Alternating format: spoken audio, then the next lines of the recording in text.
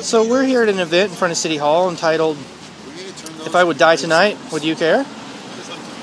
Trying to raise some awareness about what's going on with our local homeless folks and these vile fucking anti-human laws they got going on about not being able to cover up with a blanket or land or a plastic tarp in public. All right, we'll post this up and then you'll probably look whatever you want.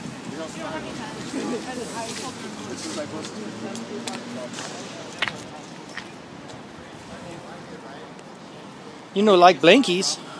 Well, you know, like blankies. So show me the other side, man.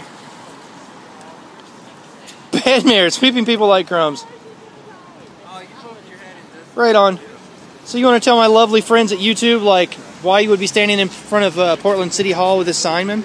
Because these people are making homeless people, or, you know, people without houses get up and move when they just need to relax. If it's freezing outside, they can't put a blanket on because it's illegal, and they're actually stealing them from them.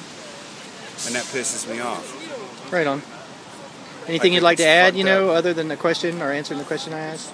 I just think it's fucked up. I mean, these people think that they're above everybody else. You know, it's an entitlement issue. And if you don't have, then you're just not going to get. It's a system that's fucked. That's all. Thanks, man.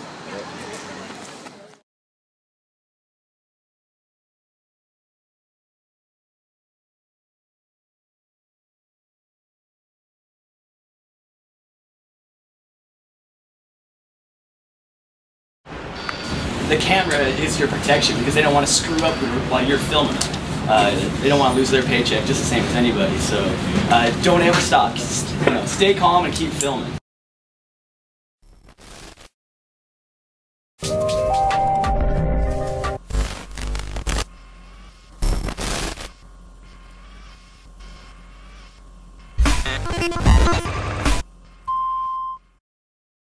Now is the time in the video when I ask you to dig deep and throw me some crypto love.